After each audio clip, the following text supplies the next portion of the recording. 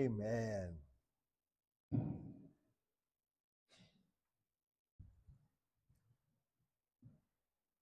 The year 1983 marked the 500th anniversary of the great reformer Martin Luther, whose stature increases with time. Found by his deathbed, scrawled in German and Latin, was this declaration: "We are beggars, that is true." That statement may have inspired D.T. Niles to say, evangelism is one beggar telling another beggar where he can find a piece of bread. Not a sweet roll and a cup of coffee, but a bite of the staff of life, bread. The church is a fellowship of beggars, receiving and offering love, support, and hope. Committed Christians acknowledge their dependence upon God and their interdependence on one another. They are always in the bread line. If not receiving, then giving. Bow your heads with me for a moment. Almighty God, you have called your church to witness that in Christ you have reconciled us to yourself. Grant that by your Holy Spirit we may proclaim the good news of your salvation, so that all who hear it may receive the gift of salvation through Jesus Christ, your Son, our Lord, who lives and reigns with you and the Holy Spirit, one God, now and forever. Amen. I want to share a word with you from the Lord, not the how, but the who. Turn to someone next to you and tell them that, not the how, but the who. Yes, Lord. From our gospel text, John 6:35, Jesus said to them, I am the bread of life. Whoever comes to me shall not hunger, and whoever believes in me shall never thirst. Now, theologians debate whether today's text is about the Lord's Supper. On the one hand, some argue that none of those who heard Jesus speak that day would have made any connection to an event that was yet in the future. Jesus' Passover meal with his disciples on the night before his death. On the other hand, others argue that it's impossible to hear the word bread in connection with Jesus and not think of Holy Communion. In a way, both sides make valid arguments. After all, unless God gives you the revelation knowledge about something that has not happened yet, how can you know it? Just using your natural senses and human reason. Faith itself is naturally dependent upon God giving to us what we have no way to produce or obtain by our own efforts. Faith is a gift. Amen, somebody. Now, one of our problems is that we get so caught up in plans and projects, thinking that we can control events and outcomes by our ability to plan. If we can systematize something, we can claim to understand it. And we think that if we can understand it, we can control it. How many of you all parents have been struggling with that from time to time? And to an extent, that does work in worldly things, because God has enabled us as his image bearers to declare and act upon circumstances to make things happen. But because we've lost the spiritual elements of that image, we have seen that ability used for evil and for good, at least in terms of the first use of God's law, civic righteousness. Isaiah declares in Isaiah 32, verse 7 and 8, as for the scoundrel, his devices are evil. He plans wicked schemes to ruin the poor with lying words, even when the plea of the needy is right. But he who is noble plans noble things, and on noble things he stands. The Apostle Paul described our situation before we are born again of the Spirit of God in Ephesians chapter 4, verse 18 in this way. They are darkened in their understanding, separated from the life of God because of the ignorance that is in them due to the hardness of their heart. We try to look at history and from that information determine a surefire path to the future. When we are right, it confirms to us that we can do what we will, and when we are wrong, we find somebody to blame. This all happens because in our fallen condition, we forget our limitations. We don't know what we don't know. God's will concerning us. Proverbs 16:9 says to us, the heart of man plans his way, but the Lord establishes his steps. God knows how everything comes together, for he is the Alpha and the Omega, the beginning and the end, from the life of the sparrow to the lifespan of empires.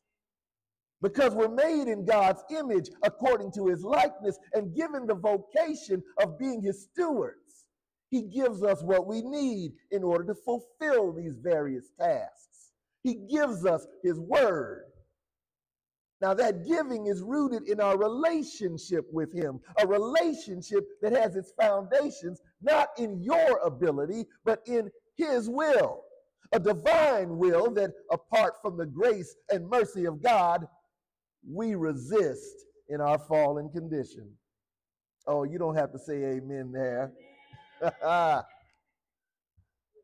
Jesus continues, verse 35, he said to them, I am the bread of life. Whoever comes to me shall never hunger, and whoever believes in me shall never thirst. But I said to you that you have seen me, and yet do not believe. We look at the people in Judea and Galilee when Christ walked with his disciples, seeing all that he was saying and doing before them, and shake our heads. We pity them, watching as Jesus fulfilled everything that he said, did signs and wonders that they knew were unusual, and in some cases recognized as signs that he was unique.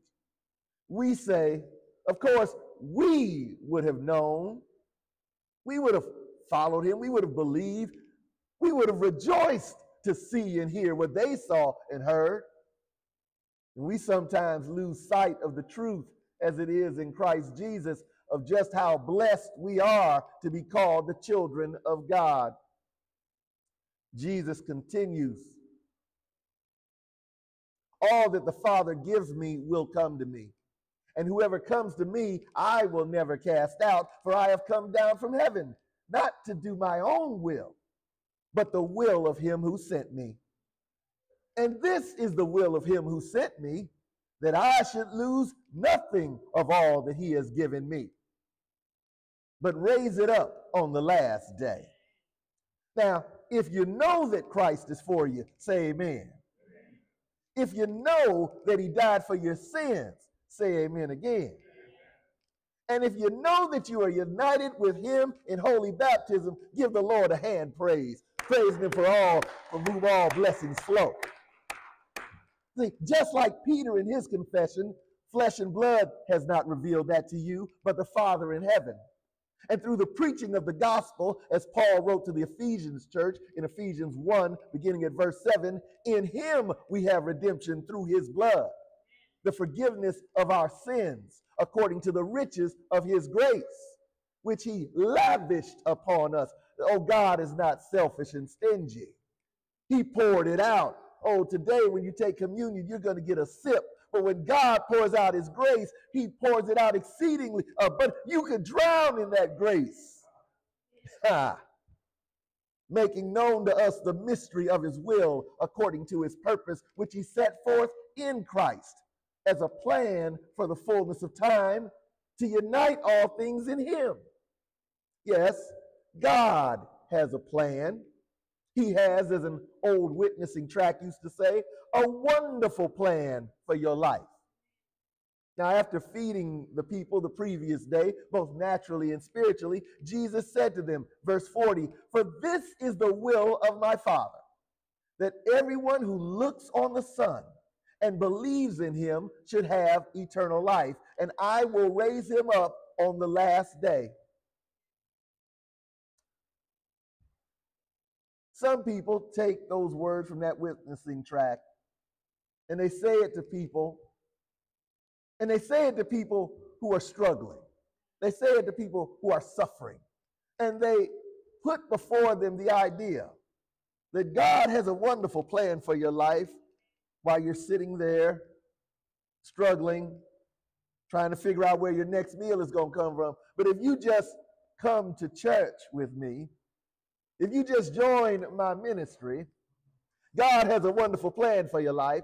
And if you show how much you trust in him by putting a little trust in me. And then the person said, well, how do I do that, preacher man? After all, I didn't grow up in church. Well, you show that you trust in him by trusting in me, by supporting my ministry. I remember one time, a long time ago, looking at a guy on TV, and he had a book.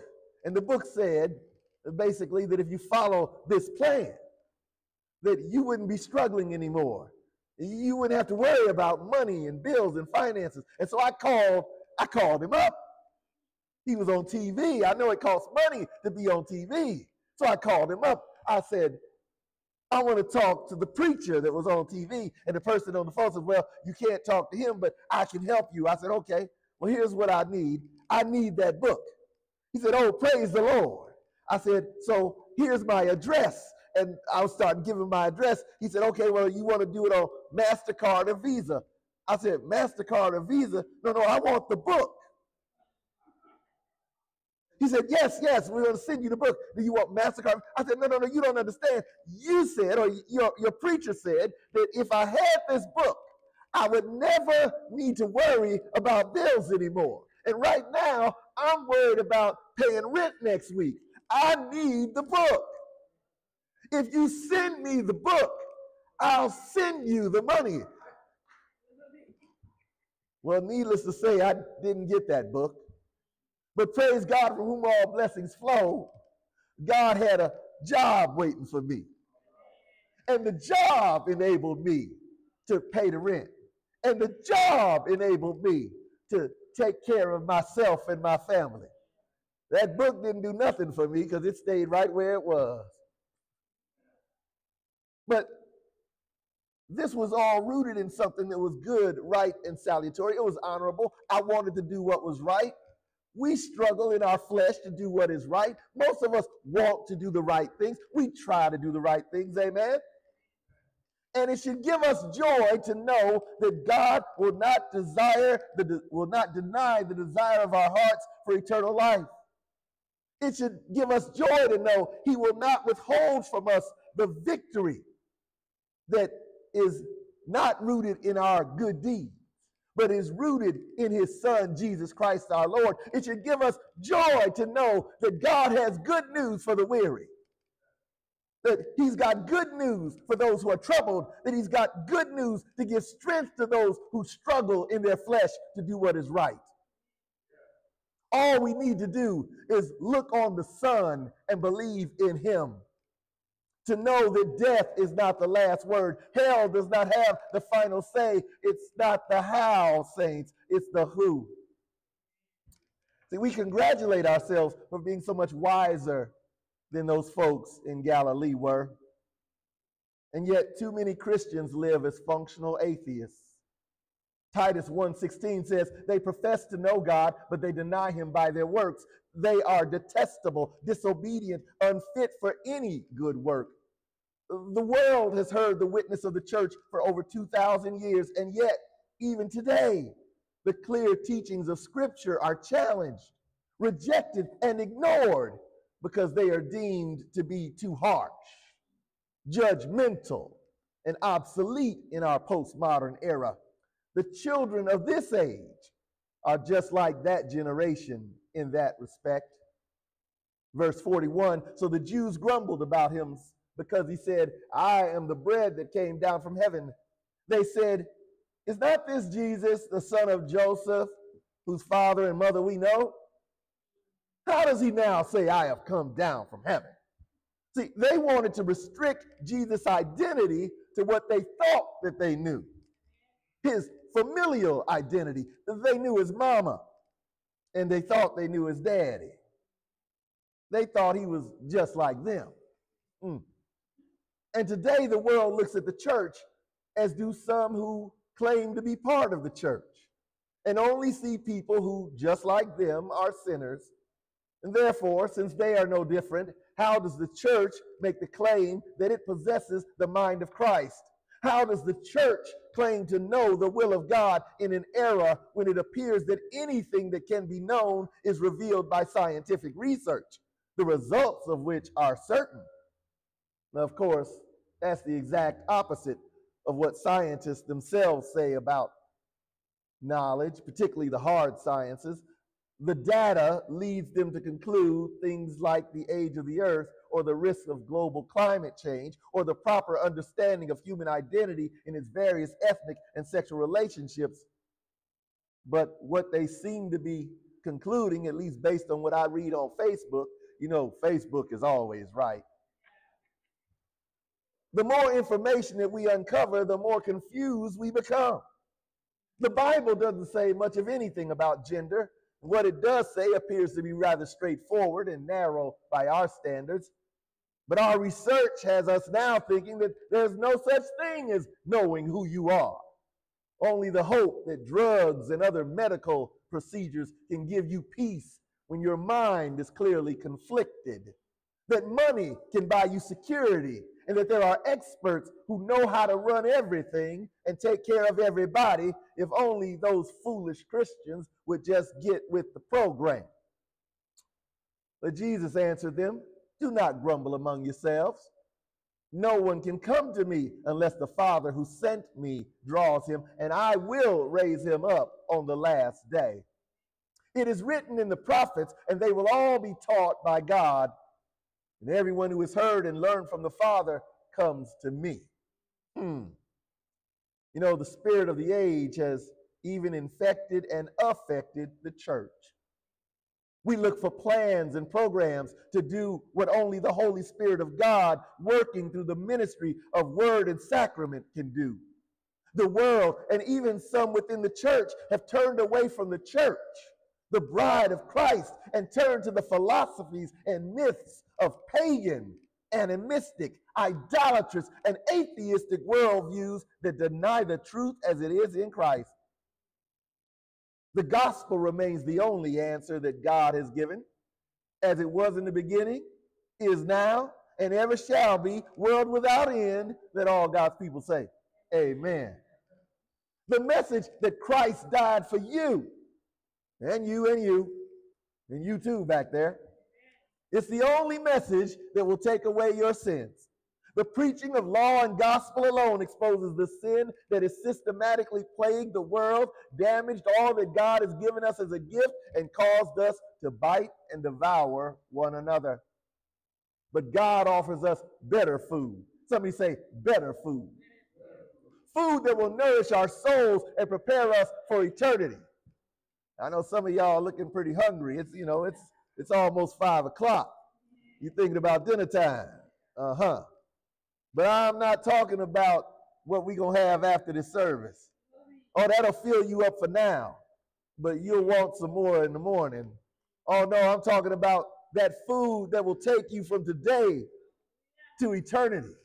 From this moment to the moment right after you take what's supposed to be your last breath.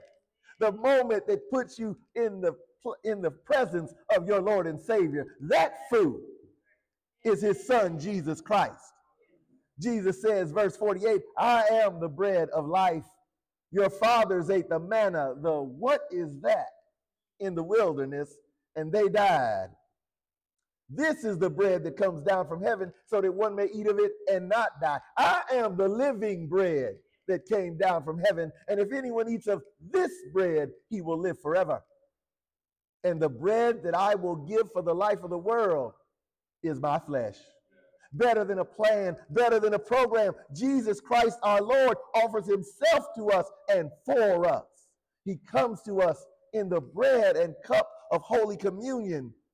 And having heard and believed the preaching of those who have faithfully attended to the proper distinction of law and gospel, we eat this bread and drink this cup proclaiming the death of our Lord Jesus Christ until he comes in glory. The church testifies to the truth and the efficacy of the gospel, even as the witness of those who laid down their lives for the sake of the gospel shows that, as St. Peter wrote in 2 Peter chapter 1, verse 16, for we did not follow cleverly devised myths when we made known to you the power and coming of our Lord Jesus Christ, but we were eyewitnesses of his majesty. When the Lord returns from heaven with 10,000s of his saints, it'll be too late to say, I believe you now, Lord, please let me in. Today is the day. Now is the accepted time. Repent and believe the good news. Spread the glad tidings all around. Trust in God to keep his promises rather than trusting that man can come up with a better plan. You need Jesus, not a program. You need the word, not a marketing scheme. God is watching over his word to perform it, not our worldly philosophies echoed through social media. And God and Christ is still walking with his church, still speaking through his church, still preserving his church, and still saving his church. Amen. And the peace of God that passes understanding guard your hearts and minds through Christ Jesus our Lord. And let all God's people say, Amen.